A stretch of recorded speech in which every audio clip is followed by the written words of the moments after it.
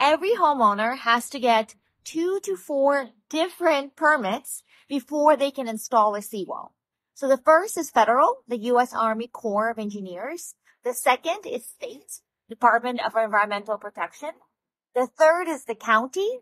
And fourth is municipalities. That's most local. It can be your city, your town, or even your village.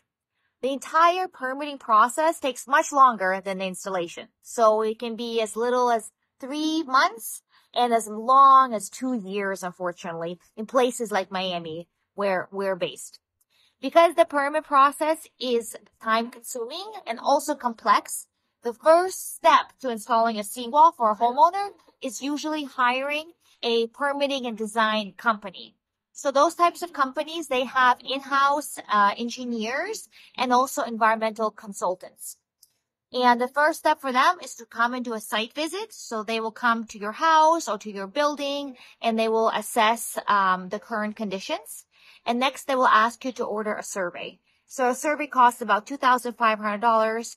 Their surveyor will come to your place for an hour, and they should have the survey done in a couple weeks. Then the permitter will use the survey to put together the scope of work. Once you approve it, they will get to work putting together the seawall plans and all the drawings, and then submitting them simultaneously to the federal, the state, the county, and the municipal offices.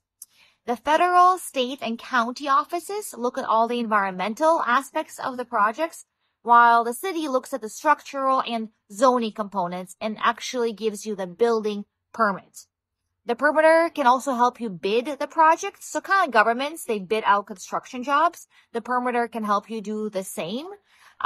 They will share the plans and contractors will compete for your business based on those plans and by submitting different quotes for you. And the permitter can help you choose the best local contractor. I hope that helps. Good luck.